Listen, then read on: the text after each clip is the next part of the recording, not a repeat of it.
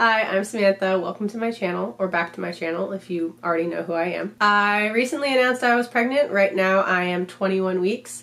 So I figured I would do a little pregnancy Q&A to answer some of you guys' questions. I'm gonna get right into it. So one of the main questions that people were asking was if we know the gender, and we do know the gender. I posted a short on YouTube a little while ago. I will give you time to click off this video and watch it if you would like to watch the reveal that way. But if you don't care about that and you just want to know the gender, then I'm going to tell you in 3, 2, 1, we are having a baby girl.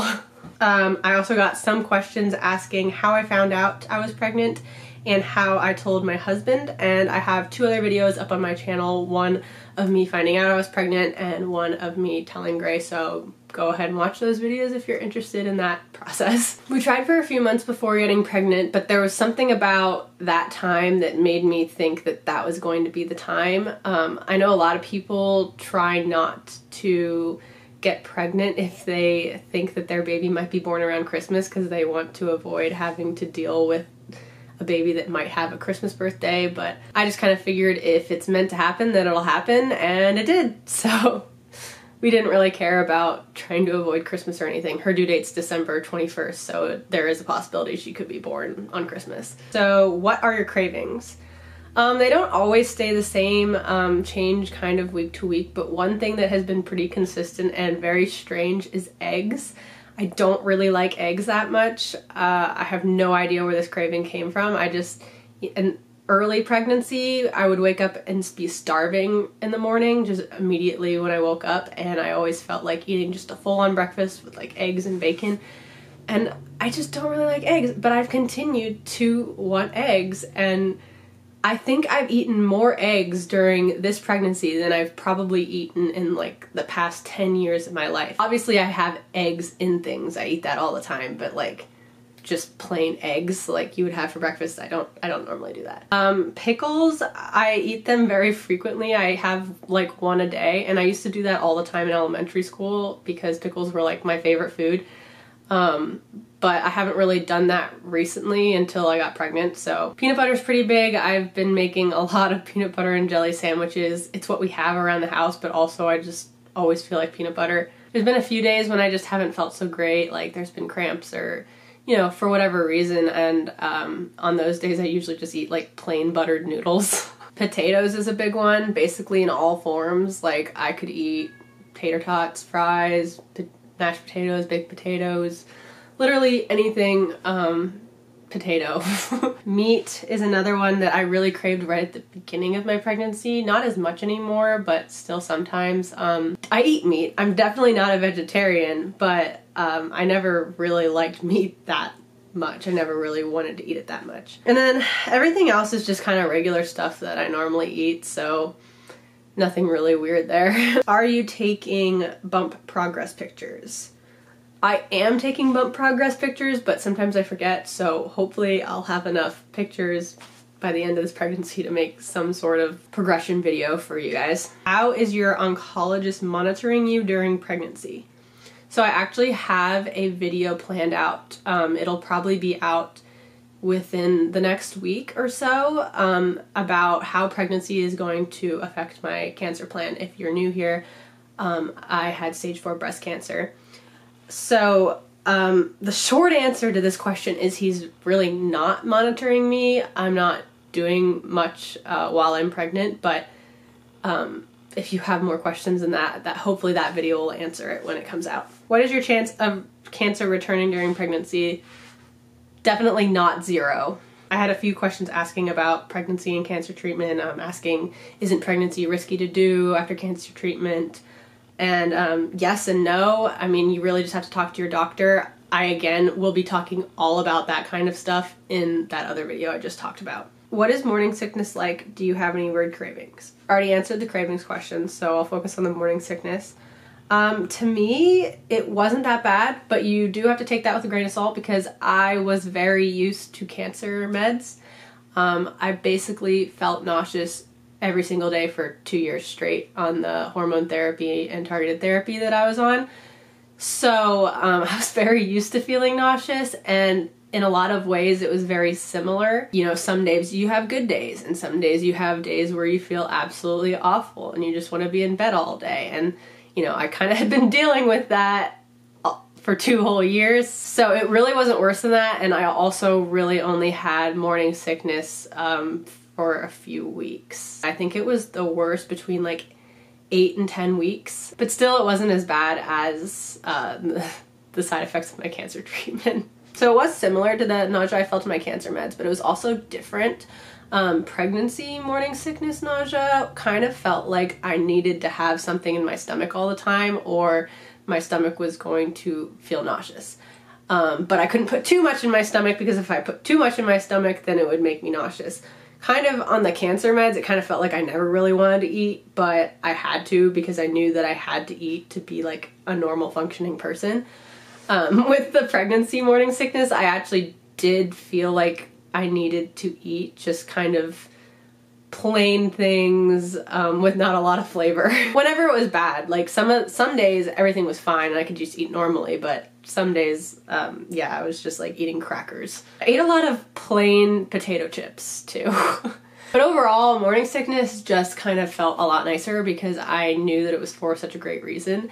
When you know that you are feeling sick because you're going to have a baby, it just feels so much nicer and like it's worth it than when you feel sick for 2 years and you don't know if the medicine is even going to help you at all, because you already don't have evidence of cancer in your body. And it kind of feels like you're doing it for no reason, but you could be doing it for a reason, but you have no way of knowing. I didn't have as many of the mental side effects from it that I did on the cancer meds, because the cancer meds were just like in my head all the time. And with pregnancy nausea, I was like, oh, this is great, I'm having a baby. Like, so it was like positive nausea. Do you imagine a fruit-themed nursery? This is from my friend that has an Animal Crossing room that is completely fruit-themed, and she likes fruit. I don't imagine a fruit-themed nursery, but I don't really imagine a nursery at all right now, honestly. We've been so busy with moving that we're just trying to get settled here, and I haven't really thought about baby products yet or what the nursery is going to look like at all. And I've been putting it off because there's just so many products out there and it's hard to do the research. Will you breastfeed? I am planning on breastfeeding, but I'm not going to be like one of those people that gets like really worked up about it if it's not working out and I need to supplement with formula or I need to not breastfeed, because I'm hoping it'll work and I'm hoping everything will go great, but I'm a little bit worried about my left breast specifically because it had the lumpectomies and all that radiation done to it. And something that might be TMI is that my right breast is growing like crazy. It's probably like 2 sizes bigger than my left breast is right now. And I don't know if my left one has grown at all since getting pregnant. So to me, I'm wondering, does that mean that I'm not going to really be able to breastfeed out of my left breast? And maybe the right one is trying to make up for it, and who knows if it'll be enough or if we'll have to supplement or whatever. Basically, when you look up, is this going to work after cancer treatment? It says maybe and maybe not. Like, maybe your milk ducts didn't get damaged, maybe some did and some didn't. Some places say, like, you have a better chance of it working 5 years after radiation. It's going to be 3 years after radiation. So we'll see what happens, and whatever happens, it'll be fine. Are you more nervous or excited to be parents? I think we're definitely both nervous and excited. Right now, I'd probably say I'm more excited. I probably will start to get a little bit more nervous as it gets closer. But right now, I'm just super excited. Gray's probably slightly more nervous than me, but not really. He's also just super excited. I tend to put off getting nervous until the last minute, so I feel like we'll get to the end, like the very end of the pregnancy, and I'll be freaking out, and Gray will have to calm me down, and Gray will be more gradual. That's my prediction. Any names for boy or girl picked out? So you know it's a girl. Gray and I actually both agree on boy names a lot more than we agree on girl names. We've gone back and forth on lots of girl names, and we kind of are starting to narrow it down. I don't think that we want to make a decision until she's born, until we see her. I probably won't be announcing the names that we like, so sorry about that, because I've definitely had people ask me to like make a video about the names that we like. Probably not going to do that just because we're not going to decide on the name until after she's born. I just feel like I have to see her, you know, to see if she looks like the name. Congrats, you will be amazing, sweet parents. Are you going to get the baby genetic testing? We had this huge blood test around 9 weeks that told us all kinds of things, chromosomal abnormalities, and that's also when we found out the gender. Everything from that blood work looked great. I know some people are against the genetic testing, but I'm not exactly sure why. We just figured, you know, it's non-invasive, they're just taking my blood, and our insurance will completely cover it for free, so like, why not? I think that's probably what that question is referring to, but just in case you're talking about cancer genetic testing, I definitely at some point will want to check her for the CHEK2 mutation because I have it. And there's a possibility that I can pass that down to her. Gray does not have to have that gene. It's just she'll either get it or she won't. It does say that it has an increase in chance in colon cancer, but it's not as big as the risk for breast cancer. The risk for breast cancer also isn't super high, so it's not like we really need to check it like right away. And probably the fact that I got breast cancer when I was 22 is just going to immediately send her into testing whether or not she has the mutation or not. It's probably not going to make a difference for her. She's still going to start getting screened way earlier than a normal person would start getting screened for breast cancer. And there's just not a lot of information out there about the mutation, so I don't think there's a super need to get her tested immediately, but eventually it might be good information to know. And you know, as we learn more and more about genetics, there could be more information out there about that specific gene. What were your parents' reactions? Do you have a name yet? No name yet. So both of our sets of parents had good reactions. They're both very excited. For my parents, we waited until 8 weeks. We had an ultrasound appointment right at 8 weeks to just check everything. We measured the heartbeat and everything. So we went to that appointment and everything looked good. We had the ultrasound pictures and we drove to my parents' house then, and basically I said, hey mom, do you want to see our pictures? And the place had like texted them to me on my phone, so I just like showed her my phone and she looked at them, and of course she knew what they were and she got excited, and you know, then she let my dad see. And then my grandmother happened to be coming over like 10 minutes later, so we ended up telling her also on that same day. And then for Gray's parents, I think we told them 2 days later. We were heading out of town, so we met them for lunch on our way out of town.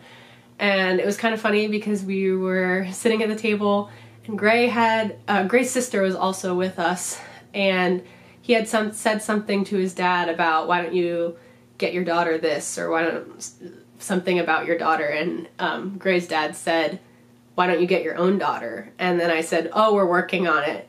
But then that would have been like the perfect segue, but then the waiter came to the table to fill up the water glasses, and then right after that happened, Gray's dad left and went to the bathroom. So me and Gray were just kind of sitting there, like, left that on the table and like didn't have anything to follow it up because we were waiting for him to get back. And so then when his dad got back, Greg kind of like recapped and was like, hey, remember when we just said this? Here are the pictures, and we showed them the ultrasound pictures too. They also were very happy. How many kids do you want? That's a good question. We were just talking about this the other day, that like our family doctor just asked us this. We've always said 3. I've said 3 for a really long time, and Gray just like immediately agreed with me. But I can see it being more or less. Definitely more than 1 is the answer, because I don't want her to be an only child. I mean, that's not my preference, like nothing against only children. But yeah, probably at least 2, and then maybe a 3rd after that, and then I can totally see myself wanting to go for a 4th. But I don't want to like set that in stone, because you know, I don't know what it's like to be a parent, so things could change. Do you feel prepared to be a mother? That kind of depends on what you mean. Like, do I feel prepared, like I'm ready at this point in my life to have a kid? I think yes. I think we're in a position to be able to care for a baby, and I'm not too worried about it. If you mean, like, do I know what all the products are I need for my baby? I don't. Is it overwhelming or just exciting to be going through 2 big life changes at once? So, yeah, for me it's like 2 life changes. We moved to Alaska, which is a pretty big move. We used to live in Virginia, and then now I'm pregnant. For Gray, it's kind of like 3 because he's starting his first job after law school. It is definitely overwhelming at times. I think the move was more overwhelming, honestly. There were just so many things that we needed to get in place to move, and it was like a long road trip. I feel so much more relaxed now that that's done, but maybe that's just because now I feel like I can just focus on the pregnancy and not about the move anymore. So yeah, I mean, it's overwhelming and it's exciting. I don't know which one's more. What are you most excited to teach your child about life as they grow up? That's a good question. I think one of the things I definitely want to teach her is to just be kind. And then also, she'll probably get more of this from Gray, but to just stick up for what you believe in and not to just do what everyone else is doing. One of the things I really love about Gray is we met when we were in college, and he had people that just didn't like him. But the reason that he had people that didn't like him was because he was himself, and he wasn't afraid to, you know, say his opinions about things. Didn't just change his mind about things just because, you know, other people wanted him to. Honestly, I'm way happier in life when I stick to what I believe and don't try to change for other people. And so I really hope that she can learn that. And I want her to be able to get along with other people as well. So I guess maybe just taking some of the best things about my personality and Gray's personality and hopefully just making her into a good person. Both families are excited to have a grandchild. Are they disappointed you are in Alaska now? We knew we were moving to Alaska before we knew we were pregnant. So when we told them we were pregnant, they were like, oh my gosh, you're going to be in Alaska. So it was definitely kind of like, oh no, like, when are we going to see this baby? My parents are actually going to be coming up to Alaska for 2 months, December and January. They're staying at like an Airbnb, and they'll be around to help us out through the end of my pregnancy and through the beginning of our child's life. And that'll be really awesome. Also, we're going back to Virginia in March. Any of our friends that want to see her that will be around then can see her in March. It's not the first grandchild on my side. My sister has 2 kids. I guess it's technically not the first grandchild on Gray's side either, because Gray's brother's wife is also pregnant, and she is due a little bit before me in November. So our daughter will have a cousin really close in age, which will be really fun. They're both going to be girls. It'll be really cool. Okay, so that's all I have for this video. I'll probably do another Q&A way later on in the pregnancy when it gets closer. Sorry if I couldn't get to your question. I could not get to all of them, but thank you so much for asking them, and I hope that this answered a good amount of questions. Subscribe if you want. I have a lot of content planned for both pregnancy-related videos and cancer-related videos, so that'll be coming up soon. Also check out my vlog channel with my husband if you're more into that style of video. And yeah, that's all. Bye.